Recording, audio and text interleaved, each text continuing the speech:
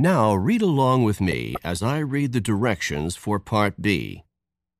Remember, you should not read ahead or turn the pages while the directions for this part are being read. Part B. Directions. In this part of the test, you will hear longer conversations. After each conversation, you will hear several questions. The conversations and questions will not be repeated. After you hear a question, read the 4 possible answers in your test book and choose the best answer. Then, on your answer sheet, find the number of the question and fill in the space that corresponds to the letter of the answer you have chosen. Remember, you are not allowed to take notes or write in your test book.